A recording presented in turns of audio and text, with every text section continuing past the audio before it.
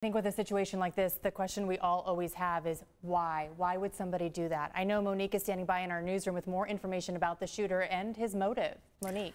Yeah, well, just a short time ago, multiple law enforcement agencies are confirming to media outlets that the identity of the suspect is 19-year-old John T. Earnest. Now, we haven't gotten much information beyond that, but after searching online, we were able to find a manifesto he posted originally on Reddit. It seems to have been taken down since then, but we were able to find it on another location. Now, in the beginning of this manifesto, he talks about being a nursing student, but does not identify the school. He goes on to say, quote, "To my family and friends, I can already hear your voices. How could you throw your life away? You had everything. You had a loving family. You had great friends. You had a church. You were doing well in nursing school." But then this is where we go to the confirmation that this may be a hate crime, or I think police have said that.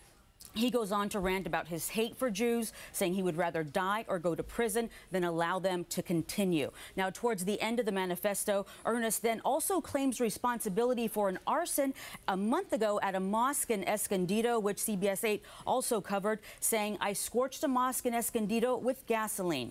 Now, obviously, this is very new information into our newsroom. We are going to continue trying to find out more information about this suspect. Again, 19-year-old John T. Earnest. We'll send it back to you guys for now.